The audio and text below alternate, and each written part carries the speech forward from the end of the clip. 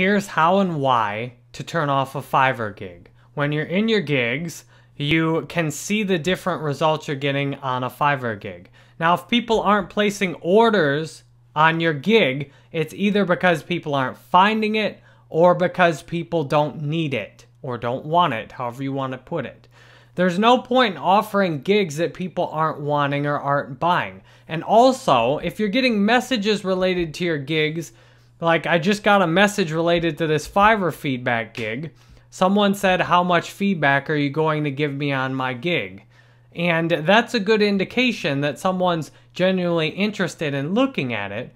And yet, at the same time, it also shows that this might not be a good gig for me to offer, because I'm likely to disappoint people with my feedback on their gig. It's likely to be very hard on some people's gigs to give effective feedback. So in this case, it's a gig that puts me at risk of having orders people don't like. It's a gig that puts me in a position to use up one of the gigs that I could make something better on. It's a gig that seems to be mostly a waste of time and that is likely to result in a problem based on the messages I've got so far.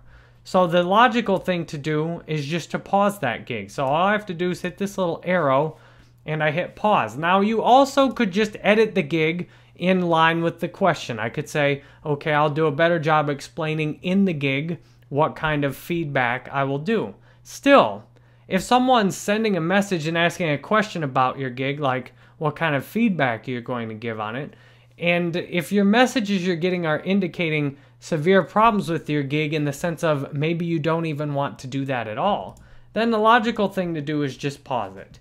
It's better to just give up on a gig that you don't really want to do or you don't have that much passion about or you're not that good at or that people don't want, so that you can focus on making gigs that are really good. Gigs that people are looking at and clicking on and viewing and ordering. Because you can see this one gig is getting the majority of my orders right now. So this gig also presents the opportunity to do even better than it is already. So I want to not waste time on gigs that are bad and that I don't want to do. And the gigs that I'm doing good on, I want to make sure I can have the time and energy to make them even better.